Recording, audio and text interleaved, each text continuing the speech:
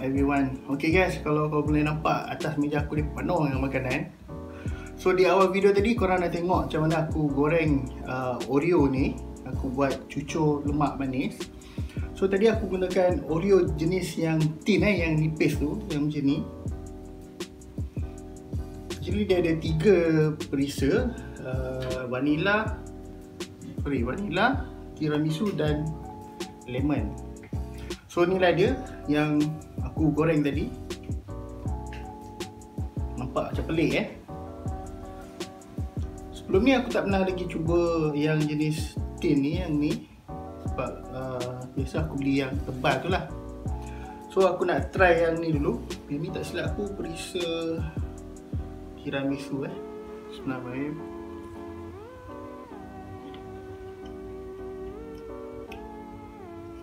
Dia punya ni lagi crunchy Ini biskut ni lebih crunchy. Ini sama tiramisu. Ni vanilla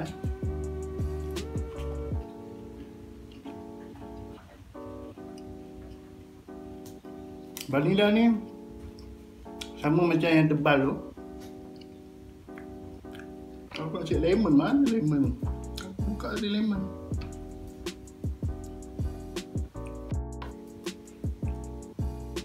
Ni lemon. Mana?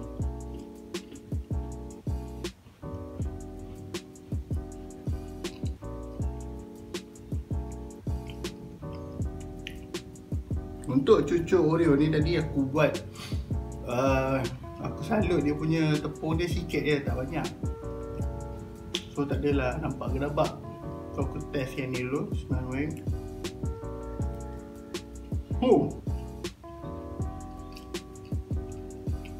Memang sedap.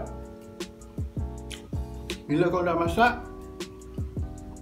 biskut Oreo ni dia jadi lembut lah.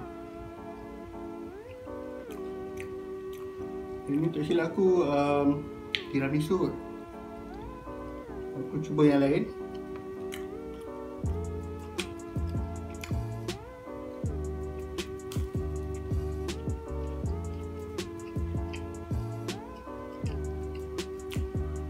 Ini lemon. Sedap, korang kena cuba.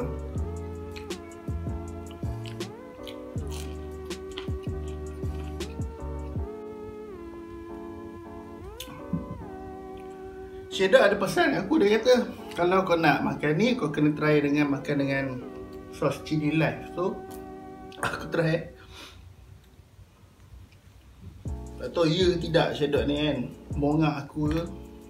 So dekat sini aku cuba 2 jenis sos chili. Satu live, satu lagi daripada Heinz.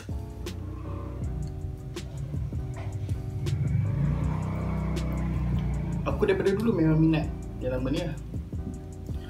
So aku test dengan chili live dulu. Sos chili live sedap tu dah makan.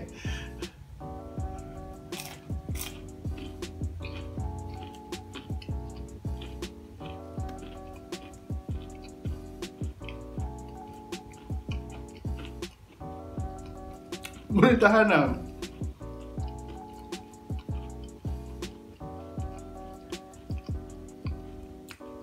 Macam pelik sikit rasa dia.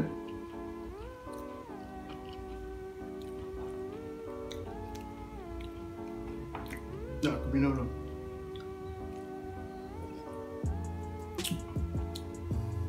Boleh tahan lah. So aku test cili yang ni, Heinz ni.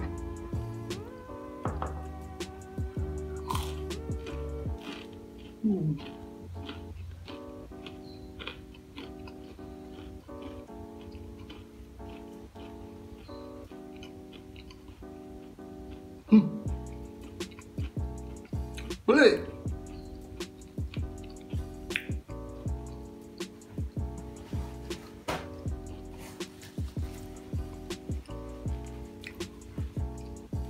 Memang pelik guys. Kalau korang try dengan sos cili memang pelik rasa dia.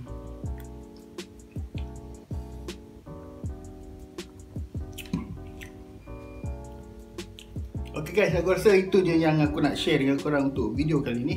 Pada korang yang belum lagi subscribe YouTube channel di E-JAD Studio, make sure korang subscribe dan juga klik bell button yang di sebelah kanan tu.